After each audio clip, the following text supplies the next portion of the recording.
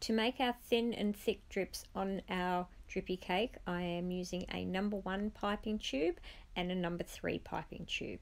I've already warmed up the Deco Magic Metallic Gold Gel and I have put it into these piping bags with the tubes. I am piping down the side of the cake, doing a semicircle and piping up again.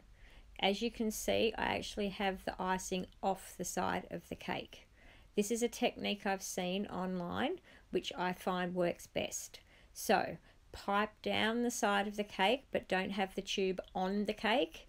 Make sure you keep squeezing at the same time and then bring it back up, loop the icing onto the line you've just piped, do a semicircle and repeat. So over the edge, loop it onto itself, semicircle.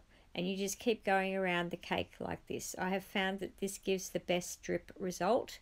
That way you can do your thick and your thin drips.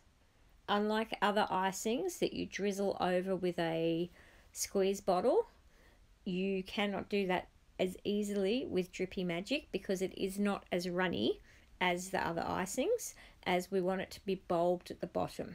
You will find that you will get faster using this technique.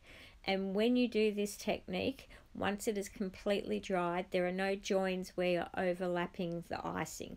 If you still want the lines thinner, then instead of doing the semicircle, don't overlap them, just go down with the lines and then stop piping with your icing and then go to the next line that you want and do your drips that way. You'll see from the video that it does still continue to move down the side of the cake once you have finished the drip.